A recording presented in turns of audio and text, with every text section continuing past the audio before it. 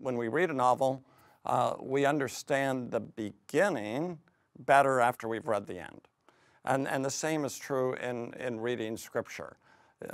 We understand the book of Proverbs. You know, the Bible isn't like a giant book of Proverbs. It is a narrative. We understand the book of Proverbs better when we see it's not just a bunch of isolated sayings, but Proverbs itself is part of the story. And that's true of all of Scripture. We think of Galatians chapter 3:16 when we're told that Jesus is the offspring of Abraham or the seed of Abraham. I mean, you really can't understand a verse like that. You really can't understand Galatians unless you understand how does that fit with the story? Why is Abraham important? Why is he coming up in Galatians? It's because it's part of one whole narrative. Or the same thing when we read Matthew.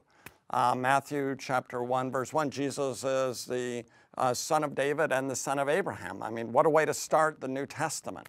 Well, that beginning, again, is threading us back into the story of the Old Testament, the story of Abraham, the story of David, the story of God's kingship, the story of God's rule, the story of God reclaiming the world for His glory.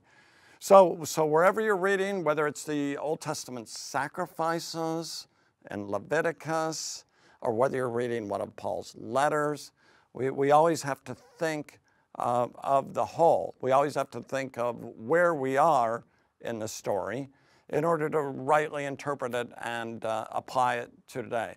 And also, a story is exciting, isn't it? A story has moments of tension and climax and resolution. And of course, in the Bible, the greatest story of all is of Jesus' ministry, death, and resurrection. So the Bible is the story of defeat, fall, death in terms of Jesus, and then resurrection, triumph, victory.